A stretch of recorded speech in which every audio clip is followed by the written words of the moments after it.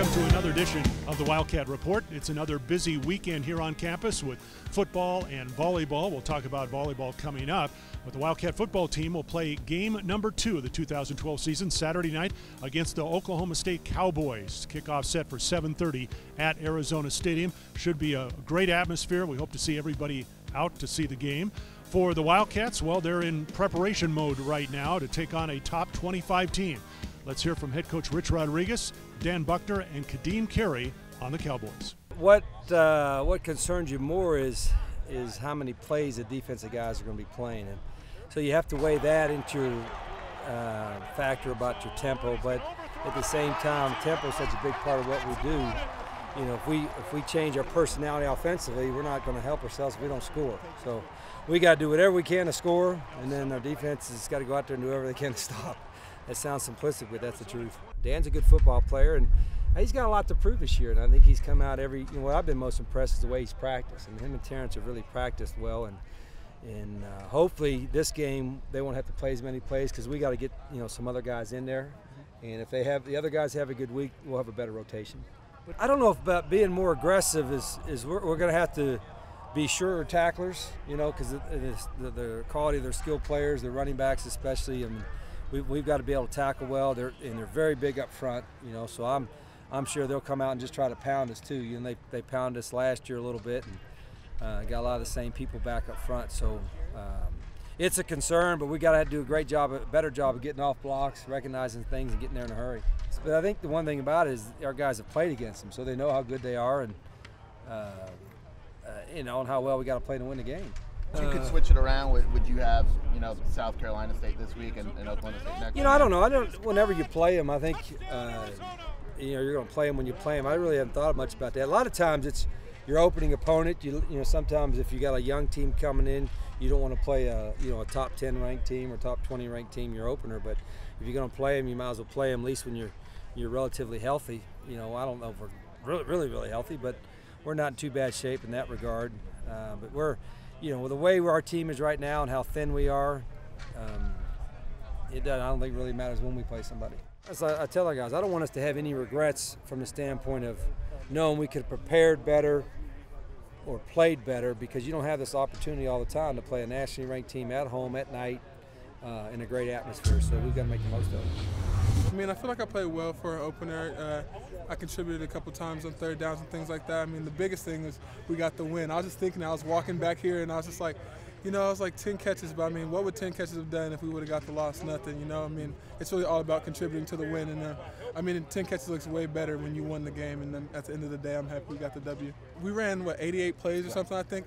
So it just shows that there's an opportunity for everyone to get the ball. I know Austin had 7 catches, Terrence had 8 catches, I had 10, Richard had 6. So, there's a lot of balls to go around, as well as big plays to be made, catching the ball as well as blocking. That's something we looked at on the film, that just as a collective group of wideouts, we blocked a lot better. And then when we did block well, it led to big plays in the running game. I just remember that we lost and it wasn't close, and so I'm not trying to have that this year. It was big, fast, and physical.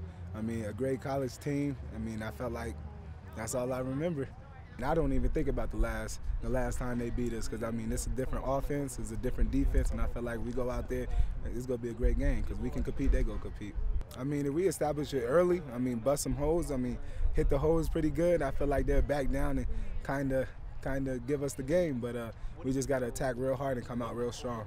They love running their mouth, getting into you, but that's the part of the game. They play football that way, and we just don't. So, when they talk, it just motivate us to go out there and just punch them, hit them right back in the face. So, it's all the football. I enjoy it. When they talk trash, I get a laugh out of it. So, but it's pretty cool. Our thanks to head coach Rich Rodriguez, Dan Buckner, and Ka'Deem Carey. Cats and the Cowboys, Saturday night, 7:30 at the stadium. When we come back, we'll touch base with U of A volleyball coach Dave Rubio. The Cats are hosting the Arizona Invitational this weekend at McKale Sept. Don't miss your first chance to watch this year's Arizona basketball team at our annual Red-Blue game, Sunday, October 21st at 2 p.m. The 88 team will return to McKale to celebrate the 25th year anniversary of Arizona's first Final Four.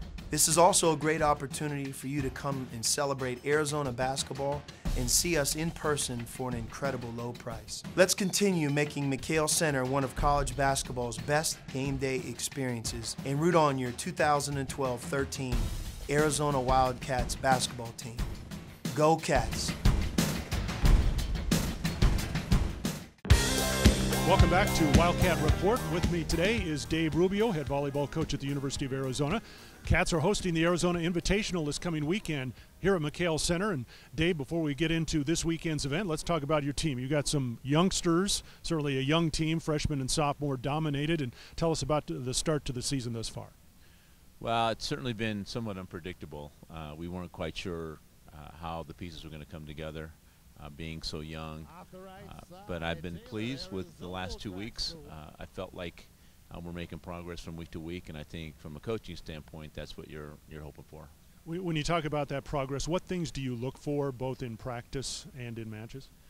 Well, the interesting thing about us is that we're not practicing nearly as well as I would like them to, but the matches we've been actually performing a little bit better than I thought we would. So. Our effort level in practice needs to get better on every contact and every day, and I think we just need to execute a little bit higher level during the matches, and so hopefully we'll continue to improve and show improvement this weekend. When you bring in new players, you got 7 freshmen on your roster right now, 3 of them playing quite a bit. What's the learning curve like in that first season? Well, not only do we have 7 freshmen, but we have 3 transfers, incoming juniors also, so we have a total of 10 new players trying to learn a new system, new techniques. So the amount of information that's ongoing every day is pretty overwhelming for the players. So it's going to be a little bit of a process for everyone to kind of feel comfortable and play without thought, you know, where it becomes second nature, and we're really a long ways away from that. Let's talk about the Arizona Invitational coming up this weekend. What should the fans expect to see here at McKale? Well, we certainly are bringing in some good teams, even though maybe they're not. TCU is certainly a named school that everyone recognizes, but Iona and Lipscomb are both teams that are coming in and are very good. Lipscomb has won their conference every year for the last several years. Iona is a very good program also. But it's going to be, for our young team, which is unpredictable, you know, you're not sure. You're hoping you're going to perform with some consistency, but at this particular point in the season, we're not sure how they're going to perform. All right, look forward to it this weekend at McKale Center, the Arizona Invitational. Our thanks to head volleyball coach Dave Rubio. You can check ArizonaWildcats.com for all the schedule and times coming up this weekend. Don't forget the U of A volleyball team hosting the Arizona Invitational Friday and Saturday at McKale Center. U of A women's soccer team will be up in Tempe for a tournament both Friday and Sunday. Football, Oklahoma State in town Saturday night at 7:30. And, of course, tickets on sale now for the men's red-blue basketball game Sunday, October 21st. That's the Wildcat Report. Thanks for joining us.